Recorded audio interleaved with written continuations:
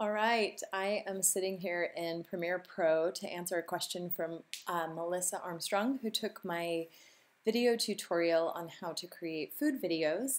And now she's having issues because in the video tutorial, I talk about setting your camera to 1920 by 1080, which is a full screen mode.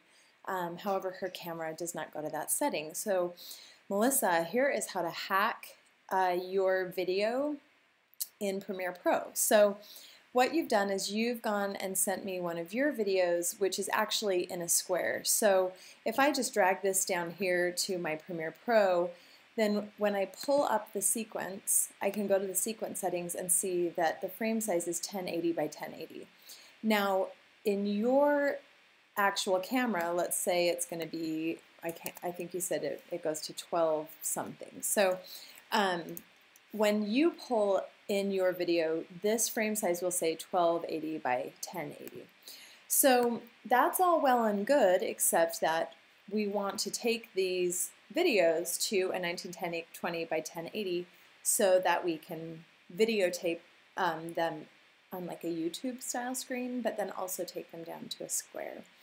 So, and then of course that makes it really, really easy to take it to a square. So I'm actually going to show you two ways today to hack that square, Melissa.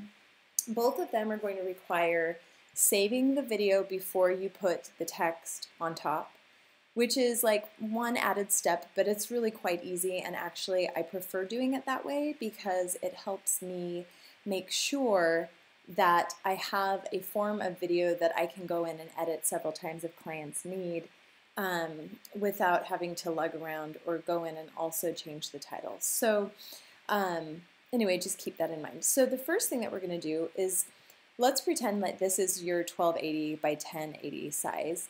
We're going to go into sequence, and whatever your sequence settings are, you're just going to change them to the 1920 by 1080. When you click OK and OK again, then you're going to get something like this. Now, there's one thing that you can do straight from your computer. It's not going to work here because we already have black bars in this video, but what you can do is you can right mouse click here and you'll see that these two options come up, scale to frame size and set to frame size. And if you click on those, what will actually happen if you haven't already edited in black bars, as you have with this video, is your frame, your picture will actually jump and fill up most of the 1920 frame. So that would be step number one, is you're going to turn everything to 1920, and then you're going to set to frame size and scale to frame size until that video pops into the maximum allowable area in that HD section. The second thing that you're going to do is you're going to double click, and what you're going to do is you're going to get this like little blue thing around your picture, and what that's going to do is allow you to drag this video clip to any size that you want. You can also flip it, there's all sorts of things that you can do in this window, but you're just going to drag that to fill in your 1920 by 1080 section. Now, this is going to be a little bit scary right now because of course we have text, and that's why I'm saying that you need to do this before you put in the text. So what I would do is I would edit all of the videos together, save that in your format, and then pull it back in, pull in the video, and put the titling on top. If that doesn't make sense, call me. You know my number. Okay, so now we have this video here, and we're going to go ahead and, of course, because you're going to expand your video just a little bit, go to your creative curves and let's just tighten up your sharpening so that we can make sure that we don't lose any of the resolution here. I would definitely pull your Lumetri color here on your sidebar because I use it all the time. In this first shot, I might brighten it up a little bit. I'm definitely going to add some contrast. I'm always going to take the saturation up 10% because I really want those colors to pop. And generally, especially if using an older camera, I'll pipe in a bunch of extra whites just to give that video a nice pop off of the screen. So now you'll see that your video will fill up this 1920 by 1080 size. And if you're like, well, that's close, but I'm losing some of the video, have no fear. You just double click and move the screen wherever you want the focus to be. And also, I would make sure that you're videoing, maybe knowing that the edges are this, maybe video a little bit farther away than you normally would, knowing that you're going to need to crop it slightly to get it to the 1920. So, an easy hack. From here, of course, you would just go up here, you would export and save it, just like we talked about in the video. So does that, as a first option, make sense to help you turn your standard size video into 1920? Good, I hope so.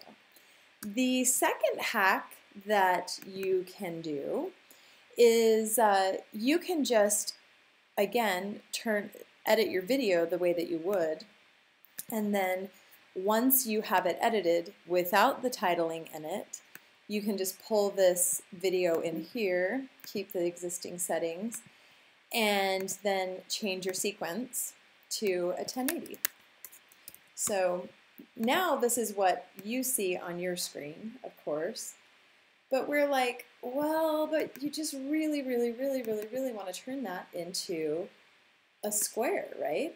So again, we're just going to click and grab, and we can turn all of that video into a square. Again, keeping in mind that your edges are going to get cropped off, so make sure that you're shooting in this nice, tight, square section, understanding that if you are going to take either an extended version of your video, the 1920, or you're just going to stretch out your 1620 until it fills the square, you're going to want to make sure that your focus, again, is shot here in the middle so that stuff on the edges doesn't fall off. So again, I would pull all of your clips in and edit them here, make sure that they look really good, and then export and save, and then just bring that no text version in and start adding your titles from there. So let's go ahead and just pretend I'm pretending this is a new title. And then what this is going to do is it would become a base for where all of your titles are. So you would actually have two files saved. One would be just the video clips edited together so that you can play with them, and then one would be the titling so that you can add it with the resized video. So there you go, two quick little hacks. I hope that either of those help. Give them a try and then come back and report. I'd love to hear what you're finding, and we'll keep finding ways to help you hack this video size issue, because it really isn't that big of a deal at all. So, all right, looking forward to hearing from you. Bye-bye.